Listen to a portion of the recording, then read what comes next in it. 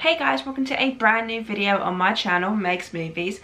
If you are new to this channel, this is basically where I talk to you guys about my passion for movies. This goes from collections, hauls, reviews, and today's video, so let's get into it.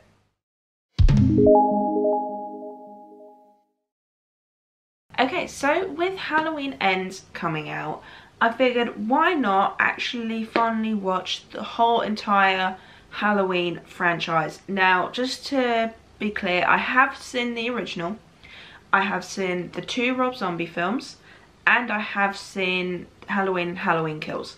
So I have seen at least 5 of them. However, I have not seen any of the original franchise. So because Netflix currently have them on there for free, and also are stopping by the 30th of September, I thought why not use this as a good opportunity to finally be able to watch the entire Halloween franchise. And I thought why not, seeing as pretty much nearly half of the franchise are going to be first time reviews, why not review the series in prep for Halloween Ends. So of course today we start with the original Halloween. So yes, so let's get into this. Okay, so just a quick plot summary, because I think everybody pretty much knows by now what Halloween is, and so I don't really have to go over too much with that. So this is about a little kid called Michael Myers, and on Halloween night he kills his sister. He's then put in a psychiatric ward for 15 years, I think, and then 15 years later he escapes from that ward and heads back to Haddonfield, which is where he lives. And of course we were introduced to the character Laurie Strode, who is just an ordinary babysitter. She's just babysitting a couple of kids, and of course Michael Myers decides to stalk Laurie Strode. And basically this is just Michael wreaking havoc on Halloween night. I'm not going to say any more than that, I'm just going to leave it at that because everybody knows the story of Michael Myers anyway. So yeah, so my thoughts on this, I'm not gonna lie, I do struggle to get into the Halloween movies. Like even the Rob Zombie, even the two Halloween, the most recent ones, I don't know what it is, but it's just with this franchise I do struggle to get into this. I mean, this is now the 3rd time I have watched the original Halloween, and I do enjoy it. I do like the aspect of it. I like the fact that Michael doesn't say anything. He's very creepy. The fact that he doesn't even run at his victim. He just walks. The fact that he knows for a fact he can catch up. Creepy as hell. I enjoy that. And I do like the final girl, Laurie Strode, played by Jamie Lee Curtis. I thought she'd done a very good job. I know why she's called the Scream Queen now. But for me, as of right now, I mean, who knows, maybe when I watch the rest of the Halloween films. But for right now, it's not really my go-to films for Halloween, like during October and stuff.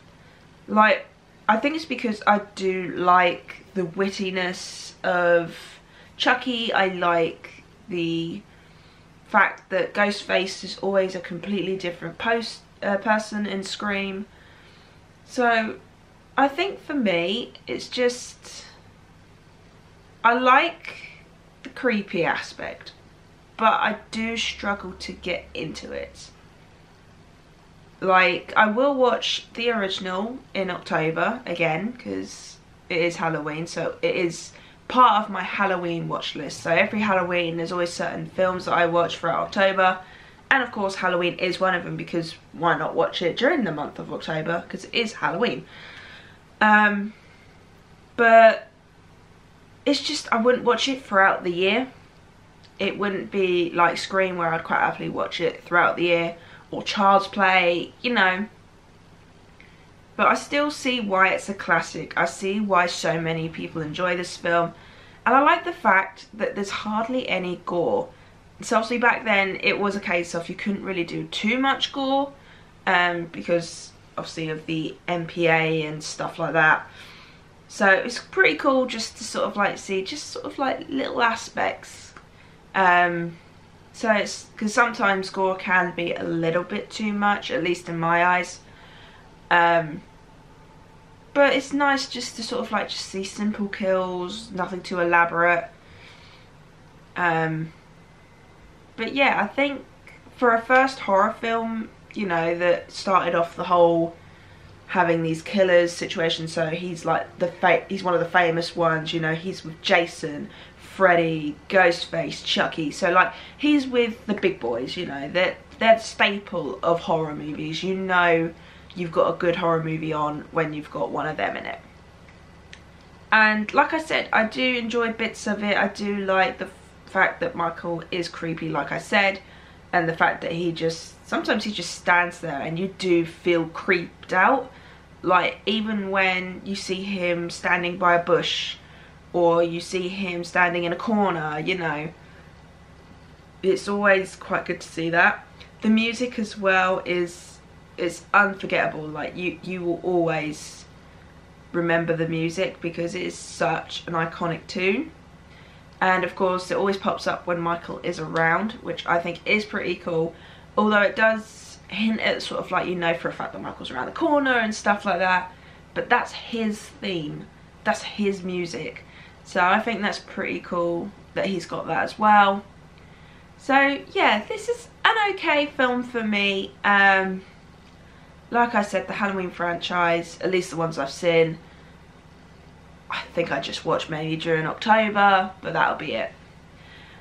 So final rating, probably give it a 6.5 out of 10. You know, it's enjoyable. It's not one of the worst films in the world, but it wouldn't really be my go-to film to watch throughout the year. It would just be a Halloween watch in October. That'd be it. I'd be quite happy with just that. So yeah, I really hope you enjoyed this review of Halloween. I'm going to try and get these done every day because a review only takes like a couple of minutes. Because I want to tell you guys my thoughts on the rest of the franchise, especially since I haven't seen most of them. So keep an eye out for those. So yeah, if you enjoyed this video, then do give it a thumbs up. And if you are new to this channel and you want to be there and ready to see the rest of the Halloween reviews, then go ahead and hit that subscribe button and also the notification bell down below. And also let me know your thoughts on the original Halloween. Do you enjoy it? Do you not enjoy it? Are you like me, who's in the middle, who's very much like, they get the creepiness, they enjoy certain aspects, but it wouldn't be a go-to film?